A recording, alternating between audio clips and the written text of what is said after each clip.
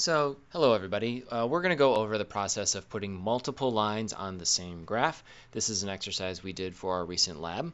And you can see over here, I've reproduced the data that you probably have in your lab notebooks. I've completely made up these numbers, so you have numbers that are probably different in both magnitude and trend. So please keep that in mind as we move forward. Now, the time here, these are things that move up in increments of half a minute, so 0, 0.5, 1, 1.5, and so on.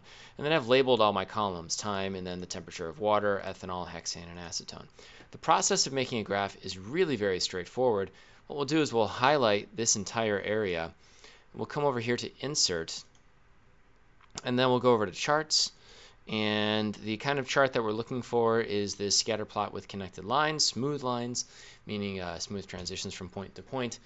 And when I click on that, there's our chart. And it's got all four plots in one area. And there's even a nice little legend down here that shows us what we're looking for. So water, ethanol, hexane, acetone. That's all there. Great. It's pretty clear. To make it a really good chart, though, what we'll do is we'll put in a chart title like evaporation versus time. Always good to label your chart, let people know what they're looking at. And then another thing we can do is click on this plus sign over here, and we can add some elements like the axis titles. And so the axis titles right here now appear, and we can label them with what we were interested in. This one down here is time, and that's measured in minutes. And then, capitalize time. And then over here on this one, where it sort of prints on the side, bring it back.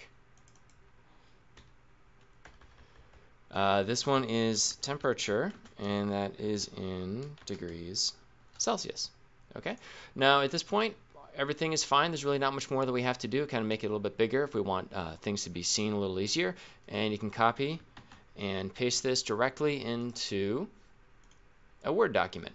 So what you're responsible for is this table and this plot. I hope that makes things easier. Thanks a lot. I'll look forward to getting your reports.